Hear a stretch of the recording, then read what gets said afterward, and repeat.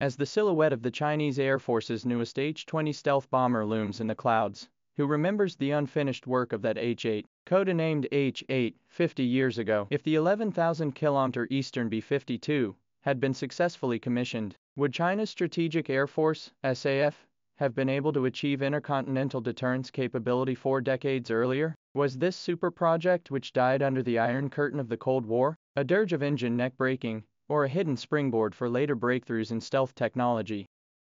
In the 1970s, the Chinese Air Force was still equipped with the H-6 bomber, which was modeled on the Soviet Tu-16. Its 5,760 kilometers range could only cover the first island chain in the Western Pacific, and in the context of the US and Soviet Union deploying Polaris submarine-launched missiles and rubber slipper anti-missile systems, China's strategic deterrence system was facing the crisis of being downgraded. In September 1971, the Central Military Commission made it clear in the Report on the Strengthening of the Construction of the Strategic Bomber that domestic bombers with intercontinental striking capability must be developed to ensure the effectiveness of the minimum nuclear deterrent. Ensure the effectiveness of minimum nuclear deterrence. This task was given to the Xi'an Aircraft Factory, its technical indicators directly against the United States B-47 and the Soviet Union Mi-4. The requirements to achieve 3 major breakthroughs, range covering the west coast of North America, with the ability to drop the first generation of thermonuclear weapons,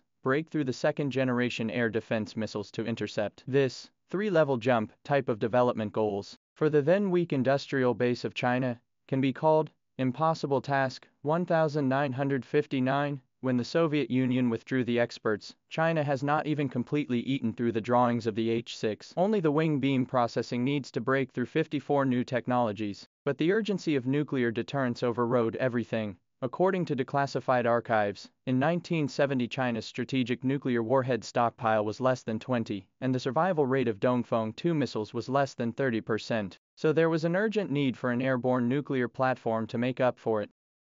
Ma Fengshan, the chief designer of Zhifei, led a team that adopted a strategy of incremental innovation. The H-6 was used as the basis for an enlarged design. The H-8 design, finalized in 1973, showed the fuselage lengthening from the H-6 34.8 meters to 48 meters, the wingspan expanding from 32.9 meters to 46 meters, and the maximum takeoff weight increasing from 75 tons to 163 tons, with the wing area increasing to 163 tons, and the maximum takeoff weight increasing from 75 tons to 163 tons. The maximum takeoff weight was increased from 75 tons to 163 tons, and the wing area was enlarged by 72%. A 2+2 engine layout was adopted. The power system is the biggest bottleneck. The domestic WS-6A engine was claimed to have a thrust of 11 tons and a thrust-to-weight ratio of 4.8, but the more serious problem was the backwardness of the material process.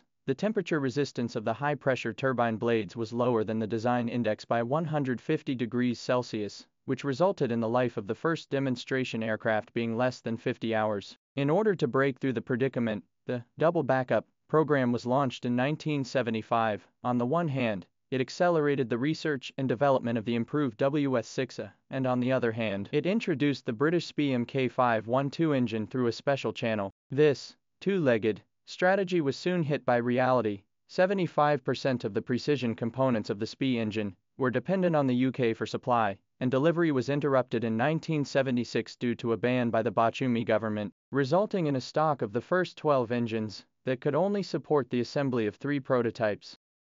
In December 1978, the first flight of the H-6I demonstrator with 4 SPE engines was successful, marking the first time China touched the threshold of intercontinental strikes. The range jumped from 5,760 kilometers to 8,060 kilometers for the H-6. The sea level climb rate increased by 60% to 18 ms, and the radius of operation was 5,000 kilometers when 7 tons of bombs were loaded, which could cover the US military base in Guam. But at this time, the international strategic landscape has changed dramatically. The normalization of Sino-US relations gave China a window of opportunity for Western technology, and the strategic judgment of the top management shifted to economic construction as the center. The defense budget plummeted by 12% in 1979, and the proportion of military expenditure was compressed from 17.37% to 10.29%. In the debate over missiles or bombers, the H-8, with a cost of 120 million yuan,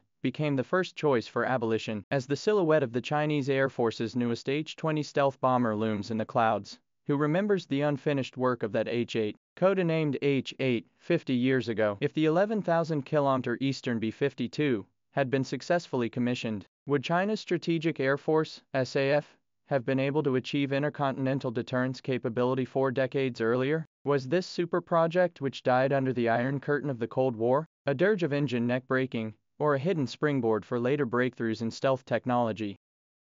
In the 1970s, the Chinese Air Force was still equipped with the H-6 bomber, which was modeled on the Soviet Tu-16. Its 5,760 kilometers range could only cover the first island chain in the Western Pacific, and in the context of the US and Soviet Union deploying Polaris submarine-launched missiles and rubber slipper anti-missile systems, China's strategic deterrent system was facing the crisis of being downgraded. In September 1971, the Central Military Commission made it clear in the Report on the Strengthening of the Construction of the Strategic Bomber that domestic bombers with intercontinental striking capability must be developed to ensure the effectiveness of the minimum nuclear deterrent. Ensure the effectiveness of minimum nuclear deterrence. This task was given to the Xi'an Aircraft Factory, its technical indicators directly against the United States B-47 and the Soviet Union Mi-4. The requirements to achieve 3 major breakthroughs, range covering the west coast of North America, with the ability to drop the first generation of thermonuclear weapons, break through the second generation air defense missiles to intercept this 3-level jump type of development goals for the then weak industrial base of China can be called impossible task. 1959, when the Soviet Union withdrew the experts, China has not even completely eaten through the drawings of the H-6. Only the wing beam processing needs to break through 54 new technologies. But the urgency of nuclear deterrence overrode everything. According to declassified archives, in 1970 China's strategic nuclear warhead stockpile was less than 20, and the survival rate of Dongfeng 2 missiles was less than 30%. So there was an urgent need for an airborne nuclear platform to make up for it. Ma Fengshan, the chief designer of Zhifei, led a team that adopted a strategy of incremental innovation. The H-6 was used as the basis for an enlarged design. The H-8 design, finalized in 1973, showed the fuselage lengthening from the H-6 34.8 meters to 48 meters, the wingspan expanding from 32.9 meters to 46 meters, and the maximum takeoff weight increasing from 75 tons to 163 tons, with the wing area increasing to 163 tons, and the maximum takeoff weight increasing from 75 tons to 163 tons. The maximum takeoff weight was increased from 75 tons to 163 tons, and the wing area was enlarged by 72%. A 2+2 engine layout was adopted. The power system is the biggest bottleneck. The domestic WS-6 engine was claimed to have a thrust of 11 tons and a thrust-to-weight ratio of 4.8, but the more serious problem was the backwardness of the material process. The temperature resistance of the high-pressure turbine blades was lower than the design index by 150 degrees Celsius, which resulted in the life of the first demonstration aircraft being less than 50 hours. In order to break through the predicament, the double backup program was launched in 1975. On the one hand, it accelerated the research and development of the improved WS-6A, and on the other hand, it introduced the British SPI Mk512 engine through a special channel. This two-legged strategy was soon hit by reality. 75% of the precision components of the SPI engine were dependent on the UK for supply, and delivery was interrupted in 1976 due to a ban by the Bachumi government, resulting in a stock of the first 12 engines that could only support the assembly of 3 prototypes.